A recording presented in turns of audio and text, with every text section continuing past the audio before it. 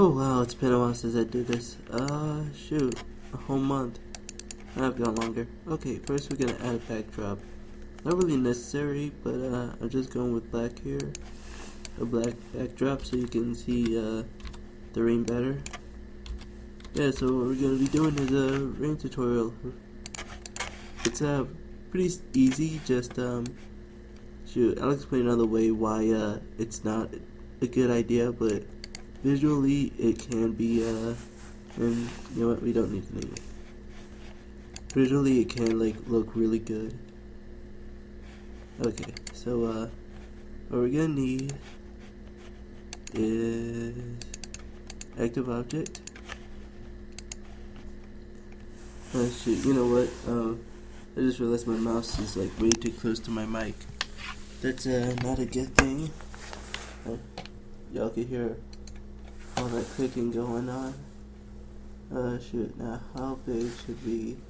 Let's say 50.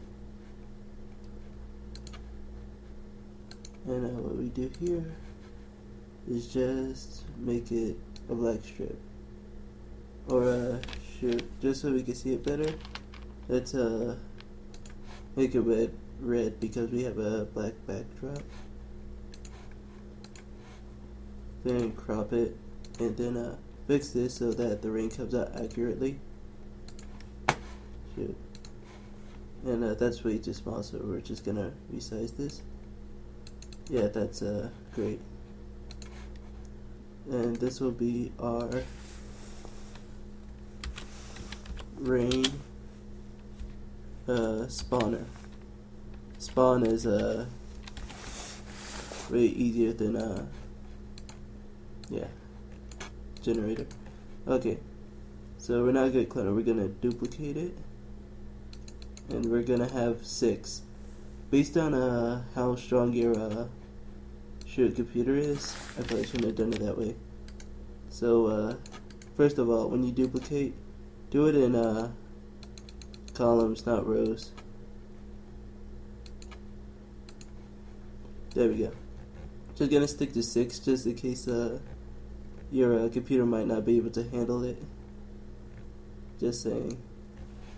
And shoot, just for also a bigger effect, I'll make this frame a little longer.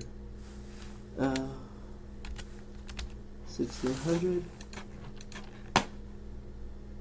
Yeah, sorry about that. Shoot.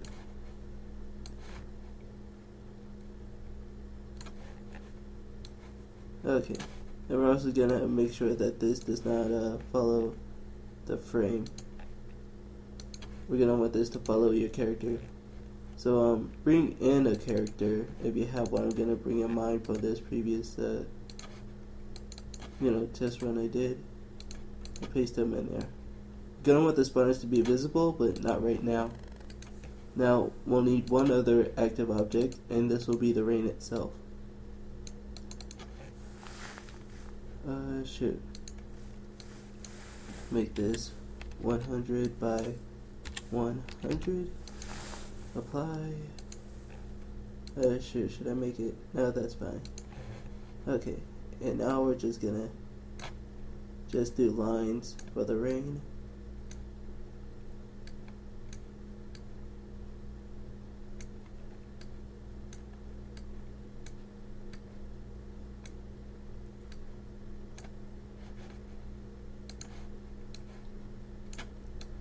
Okay, it's good.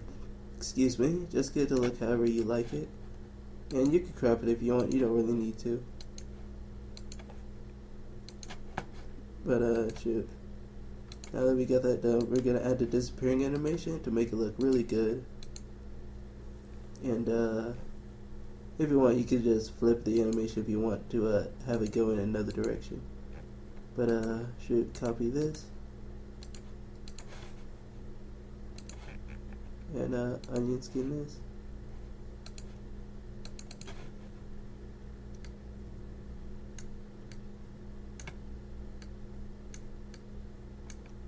So that when it hits the ground, you'll have this nice little animation of the rain hitting the ground.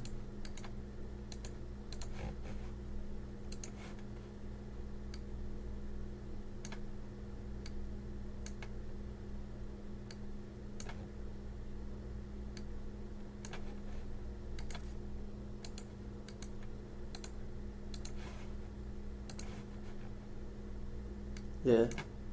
So shoot, I've been working on another new game in between some other stuff. So hopefully y'all will like that. Okay. This animation is really gonna be short. Delete that first animation. Oh, and another thing. Well, at the end, just make it blank. Okay. And now we have every object we need. We name this rain. And let's get started on actually doing this. First, always scrolling to the position in the end frame relative to the character. And there we go. And now, shoot. New condition. Shoot. Okay. First, let's test the position of the character. Not really necessary to even have a character for this tutorial. I just wanna show you, you know, how to make the ring follow the character. Okay, now every let's make it shoot 10 milliseconds. Insert, choose spawner at random, pick or count, pick ring spawner at random, and shoot, launch an object. Like the spawner, launch an object, the rain. Don't know why that didn't come up right. We'll leave it at 100. Here's the direction, and here's fine. 22 degrees, I guess that'd be called. Okay.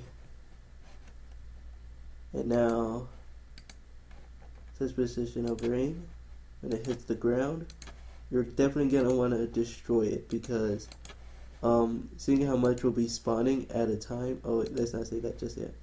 Seeing how much rain will be spawning at a time, it'll look a bit ridiculous. Okay, so we should have everything. You don't know what's up with that. Maybe it's too small. Okay, and let's see. It's not showing the oh right, the disappearing animation's going way too fast. Right. Sorry, I forgot to fix that. It's let's keep it at 8 so you'll actually be able to see it. It's still not coming up.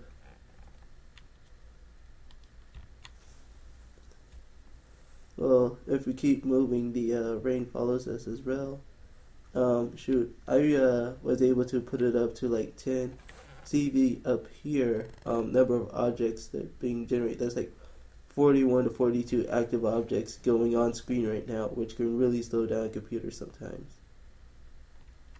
Yeah, so I'm not sure why the disappearing animation isn't coming up, but it should be.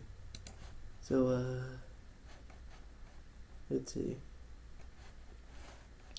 I'm not too certain. Maybe I want to see what happens if we make the rain follow the frame. Plus, use the bottom, destroy. Yeah, so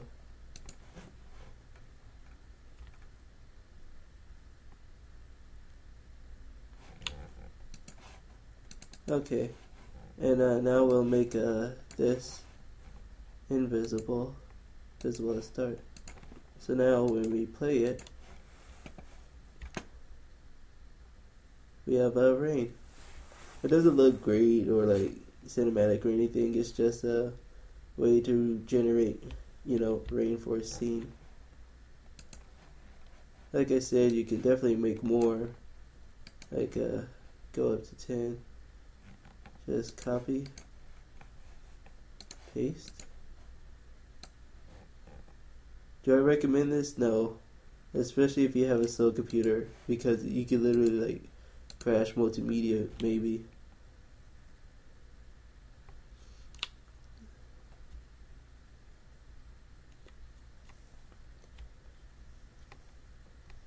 Okay, and I believe that should be it for now. Thanks for watching. Please like and subscribe for more. And thank you.